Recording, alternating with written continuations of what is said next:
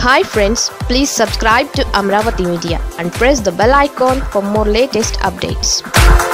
కర్నూలు జిల్లాలో టీడీపీకి షాక్, వైసీపీలోకి కీలక నేత. స్థానిక సంస్థల ఎన్నికల వేళ టీడీపీకి ఎదురు దెబ్బలు తప్పడం లేదు. పార్టీ నుంచి నేతలు ఒక్కొక్కరిగా దూరం అవుతున్నారు.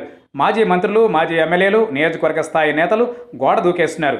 గత వారం రోజులుగా ఈ వలసలు కొనసాగుతూ ఉండగా రాబోయే రోజుల్లోనూ మరిన్ని చేరికలు ఉంటాయని టీడీపీ ఇక మూతపడినట్లేనని వైఎస్ఆర్సీపీ నేతలు చెబుతున్నారు.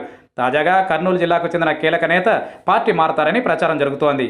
బనగానపల్లి మాజీ MLA BC Janardhan Reddy party మారతారని జోరుగా ప్రచారం జరుగుతోంది. త్వరలోనే వైఎస్ఆర్సీపీలో చేరబోతున్నట్లు ఊహాగానాలు వినిపిస్తున్నాయి.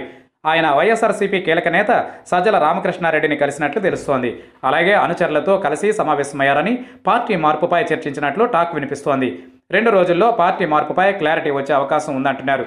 గత వారమే కర్నూలు జిల్లాకు చెందిన మాజీ మంత్రి కేఈ ప్రభాకర్ కూడా టీడీపీకి గుడ్ బై చెప్పారు. తాజాగా బీసీ జనార్దన్ రెడ్డి పేరు కూడా వినిపిస్తోంది. మరి ఈ ప్రచారంపై ఆయన ఎలా స్పందిస్తారన్నది చూడాలి. బీసీ జనార్దన్ రెడ్డి కర్నూలు జిల్లా బనగానపల్లి ఎమ్మెల్యేగా 2014లో గెలిచారు. పార్టీకి ముఖ్యమైన నేత. 2014లో జిల్లా వ్యాప్తంగా టీడీపీకి ఎదురుగాలి వీచినా ఈయన మాత్రం ప్రత్యర్థిపై భారీ మెజారిటీతోనే గెలిచారు. 2014 ఎన్నికల్లో జనార్దన్ రెడ్డికి సహకరించి విజయంలో కీలక పాత్ర పోషించిన మాజీ ఎమ్మెల్యే చల్లా రామకృష్ణారెడ్డికి పంపకాల్లో, ఆర్టీసీ రీజనల్ చైర్మన్ పదవి విషయంలోనూ 2019 ఎన్నికల ముందు జనార్దన్ రెడ్డి అలకబూనారు. అధిష్టానం పిలిచి మాట్లాడడంతో పరిస్థితి సద్దుమణిగింది. ఆ తర్వాత చల్లా వైఎస్ఆర్సీపీ గూటికి చేరి ఎమ్మెల్సీ పదవిని దక్కించుకున్నారు.